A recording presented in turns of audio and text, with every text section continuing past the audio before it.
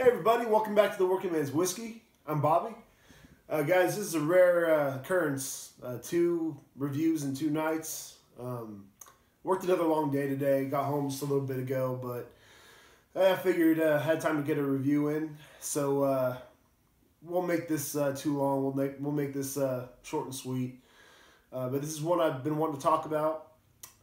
After my review, my Bushmill's review for number 104, Julia commented and said that I had to try the Bushmill's Black Bush. So I know they have the Red Bush and the Black Bush and some others. Never tried this one, guys. This is going to be going into this not knowing what to expect, but I trust Julia's judgment and wanted to try this out. So here it is, another little bottle, guys. And it's an Irish whiskey. Really like Irish whiskeys, guys. I just, I don't see too many of them out there. We've tried the few that I can find. Jameson, of course, Tullamore Dew, Bushmill's, just original, Redbreast, maybe a couple others, but I really wanted to try this one, especially after Julia recommended it. So here it is. Guys, this one, Bushmill's, of course, has been around since 1608. That's when the original guy got the licensing to distill this, to make this. So, that's a long time, over 400 years. That's pretty good, guys, for it to still be around. So, let's see. This one here, don't know a whole lot about it. I do know that it's got a higher proportion of a malted single malt whiskey to grain whiskey. I know that it's aged for a while in sherry cask. I think it's like Spanish sherry, or at least Spanish sherry seasoned barrels. But it's all the reviews I've read on this. Everything I've heard about this is all good stuff. So I definitely wanted to try it out. Bushmill's. I know a few people who consider Bushmill's their favorite Irish whiskey, so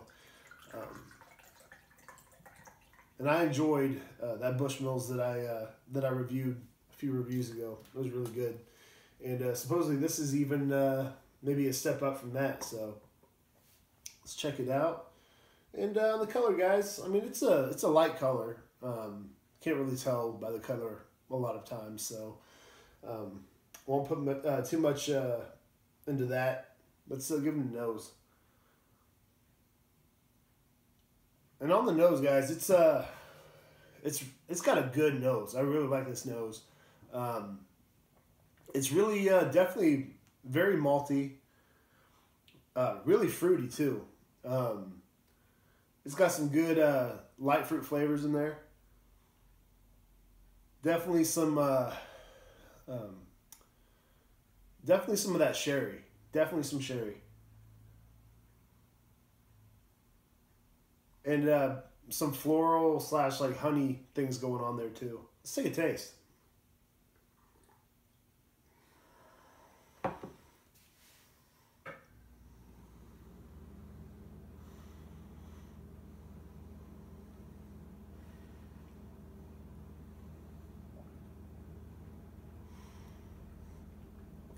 And it's got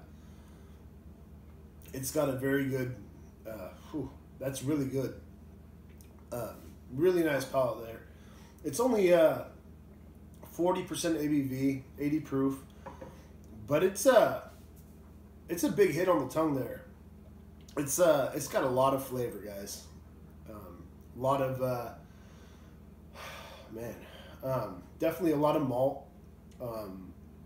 Definitely, you get some of those sherry notes in there. Some honey. There's something that I can't pick out in there.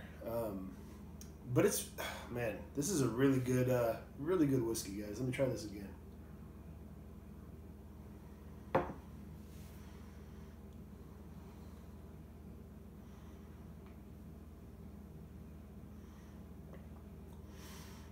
And it's full of flavor. Definitely some fruity notes in there. I wish I could kind of put my finger on it, guys. I'm tasting something really, really good. It's really good.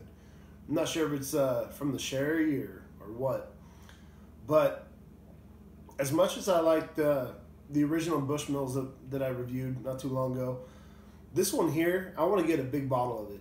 I want to get the full size.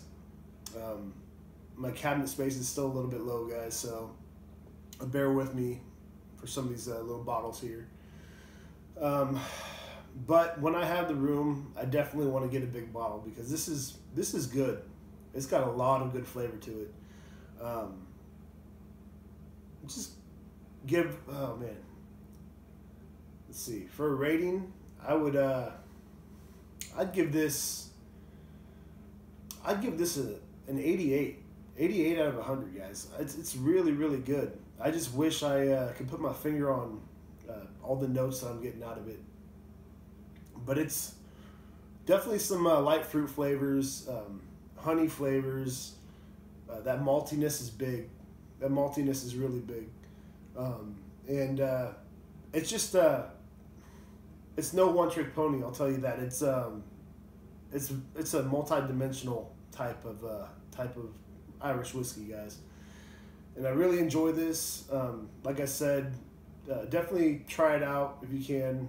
Get a bottle of it. I'm going to get the bigger bottle when I get a chance. So that's it for this one, guys. Like I said, we're just going to keep it short today. Got some friends coming in from out of town, so I want to spend some time with them. And I'll be back soon. I think the next one I'm going to do is I think I mentioned it last time. It's an American whiskey, but it almost profiles more like a Scotch because of the grain involved. So there's that one, and then I'd like to do. There's a whiskey that I'm looking for right now, so if I can find it, I'll be doing that soon. And also, I'd like to have something new, guys. Kind of a competition whiskey review.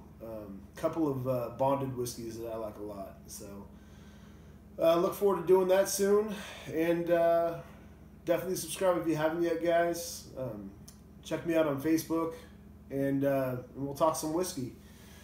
Talk to you guys soon. Till next time, cheers.